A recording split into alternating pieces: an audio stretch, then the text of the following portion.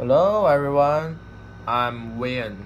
I want to discuss about something that my language, how language affects me and how language conflicts my life in past and in future.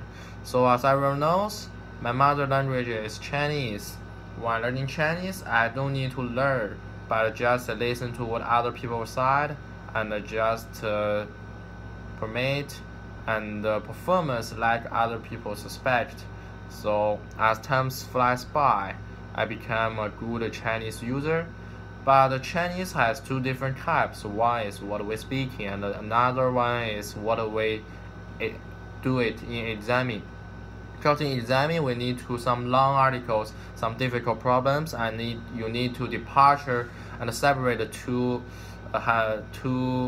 four words we mean has relation or its close meanings. So this word is difficult to separating, but in English we think we don't have such things.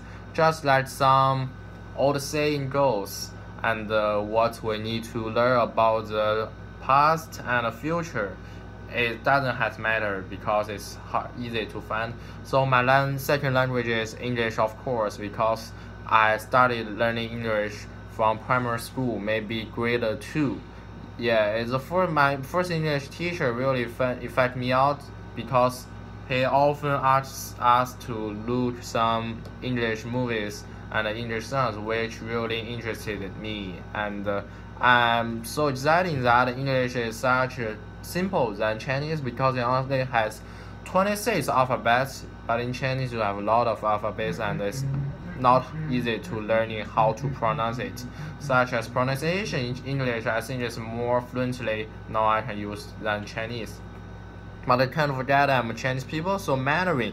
So anyway, it's your mother language, so you can't forget it and be sure to remember it and using it if you are older and back to the mainland is a memory that you can't forget. And no, don't just ignore this person. He is just treating. Okay, treating. And for example, in English, now I'm maybe a regular user in the Canada, and sometimes I'm more fluent than a Canadian native speaker. But now I started learning my third language because I think that if you learn more languages, it will be reasonable for you to walk across the world and be attractive than others in the future.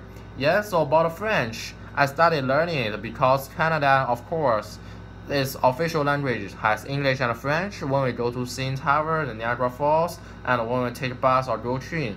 It also always has symbol of two languages, yeah, English and French. So I started learning French just like bonjour, bonjour, and nif or merci, just like this kind of simply words.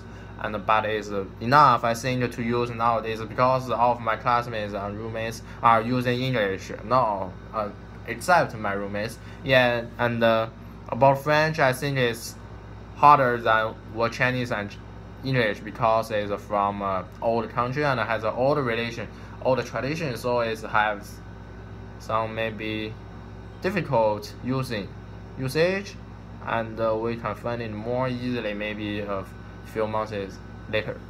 Yeah, thank you, and that's what I want to talk to you.